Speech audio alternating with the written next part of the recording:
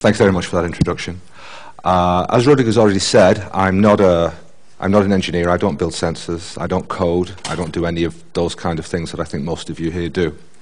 I'm a psychophysiologist, so what that means is that I have knowledge about inferring behaviour based on sensor data. And that's what I'm really going to be talking about today, about inferring different things about human behaviour based on a range of different sensors.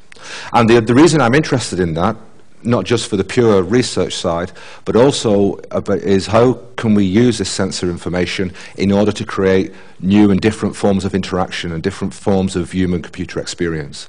And so what I'm also going to be doing today is talking about the sorts of systems that we have worked on, that we are trying to develop.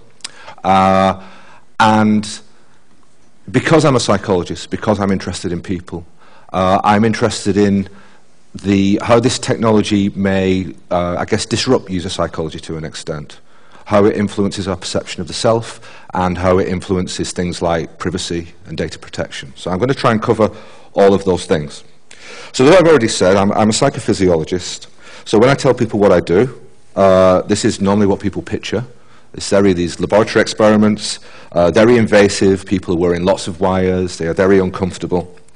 And when I say, no, it's not really like that, really I'm interested in applied psychophysiology and doing things with taking psychophysiology out of the lab and doing things in the real world, then they normally picture something like this, which is a polygraph, lie detection.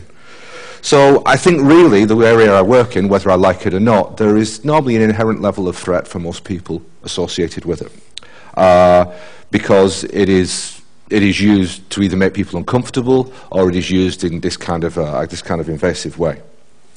And to an extent, I feel that all of us who are psychophysiologists, and I include the neuroscientists in this as well, are working in the shadow of these sorts of perceptions.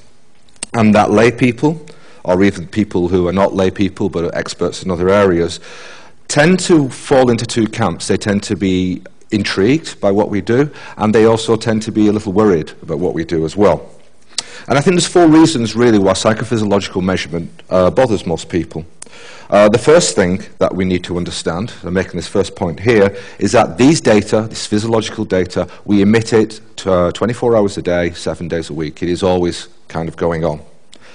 And normally, if a psychologist wants to find something out about you, they can ask you to complete a personality questionnaire, or they can ask you to do a certain sort of test that measures your level of memory. And with these measures, you give something away about the self simply by living, simply by being alive.